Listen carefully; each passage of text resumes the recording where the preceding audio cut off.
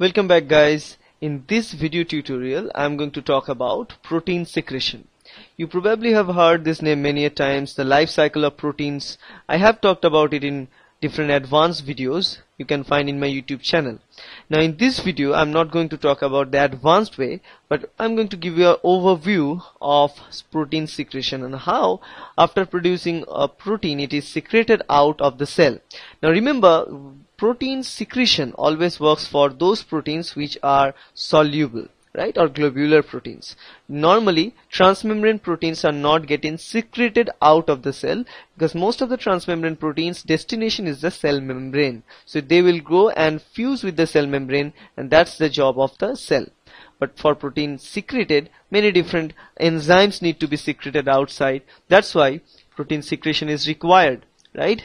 So let us talk about protein secretion. Now in protein secretion part, I'm not going to talk about the synthesis of protein because it is known, it is the process called translation. We all know that. So translation is the first thing that should occur. And for translation to occur, remember where translation occur? Always in the cytoplasm, because the main machinery for translating a protein, that is ribosome, is present in the cytoplasm. So always translation occurs in the cytoplasm. So mRNA is being produced inside the nucleus. It is being transported to the cytoplasm. So if I draw it here, if I draw a nucleus here like this way, nucleus in this case, right? So if this is the nucleus, nucleolus is inside, and through this nucleus RNA is being made. Now once RNA is being made, that RNA is transcribed here. This is the it is transcribed inside the nucleus and transported to the cytoplasm. Now once it is in the cytoplasm, ribosomes sit on it. Ribosomes sit on it, and it will bring and produce proteins. Now this process actually works in the rough endoplasmic reticulum. So if I draw rough endoplasmic reticulum, what it will look like? It will look something like this. It will look large channels like this, connected. So large channels connected with each other like that. So they just look like this, let's say like this. Okay, so this is rough endoplasmic reticulum. They are having internal channels like that. So this protein synthesis begins here because mRNA sit on this place, and ribosome is sitting here. This is the ribosome, and proteins are being translated. So here comes the protein, and once the proteins are being made, proteins are inserted inside this endoplasmic reticulum, and we know endoplasmic reticulum is filled with ribosomes. Let us draw ribosomes with this green color, filled with these ribosomes, filled with this ribosome throughout the place. That's why we call it rough endoplasmic reticulum, or RER, because the surface of the reticulum is rough due to the presence of ribosomes in it, right? Because ribosomes are granular things. Now once the protein chain is being made, it is inserted inside this rough endoplasmic reticulum lumen that we can see here. This is the lumens, and then that thing start two important factors inside this rough endoplasmic reticulum. And what are those factors? One factor is cleaving of signal peptide, because once the protein is being synthesized, there is a signal peptide present at the terminal part. Now once that protein synthesis is completed, that signal peptide is cleaved up. That is the first thing to occur inside the lumen of RER. Now the second thing here is the folding, addition of sugar. Second thing is the addition of sugar. Some new sugar compounds are added to the proteins.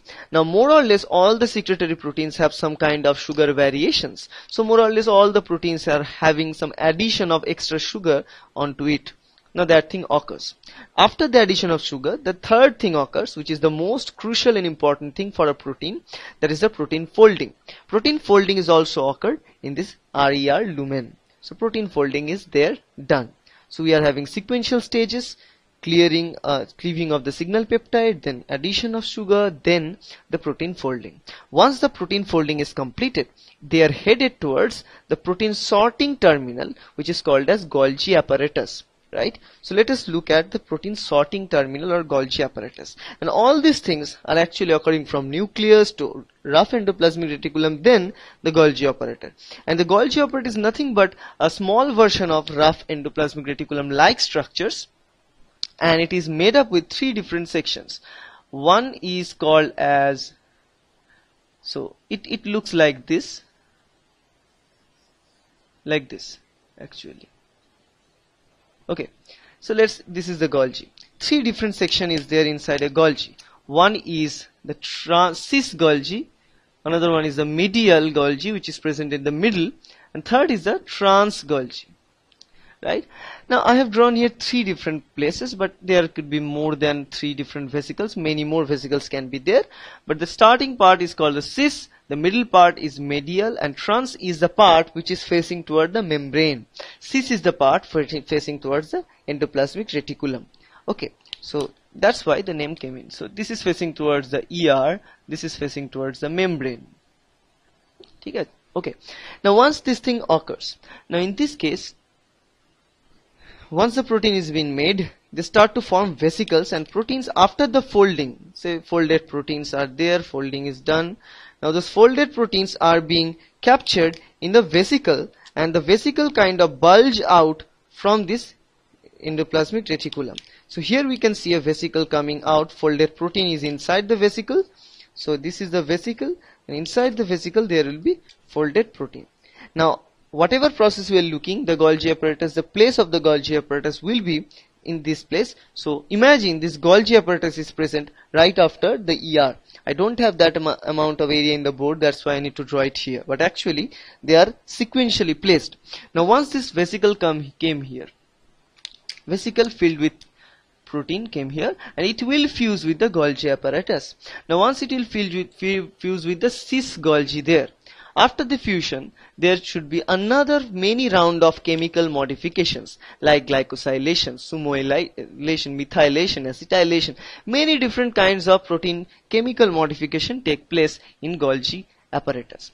Now once this protein is moving from cis Golgi through medial Golgi to trans Golgi, it is becoming matured protein, and finally, again similar way, they start to form a vesicle from this cis trans Golgi, and finally that folded protein with all of these chemical modifications will come out, right? And this vesicle is going to fuse with the cell membrane, fusion with the cell membrane, and this way the protein will be released outside. That's the actual process. Now in this case, during this process, as the vesicles are coming in, because we have always drawn one particular vesicle here, actually more than one vesicle is always there. So vesicles are coming and fused with this cis Golgi. Once the vesicle is fusing, cis Golgi is becoming larger and longer. Now from the cis Golgi, they start to form more vesicles, and those vesicles will come, they will fuse with the medial Golgi. Now this thing always occurs, and then from the medial Golgi, this protein is actually migrating, right? And this is migrating by bulging out vesicles and fusing it with the next one. So bulging from the cis Golgi, the protein will fuse with the medial Golgi. Bulging out from the medial Golgi, the protein will fuse with the trans Golgi, and finally from the trans Golgi, it will come out.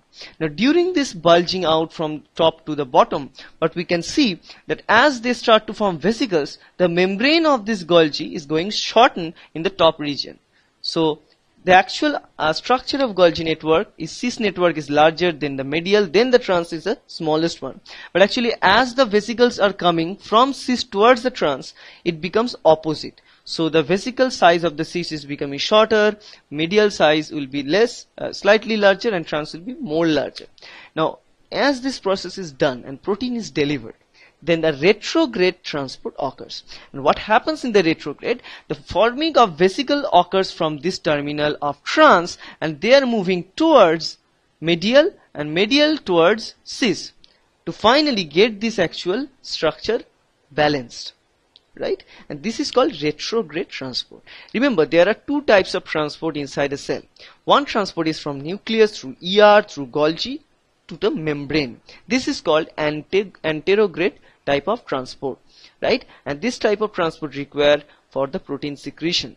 Now another opposite type of transport is there, which is, we can see in this case, to maintain the structural balance of Golgi network in the or shape of the Golgi network, and that is called the retrograde, which is coming from trans to medial to cis Golgi network. So this is the overview of the protein secretion, guys, and I hope that's helpful. Thank you.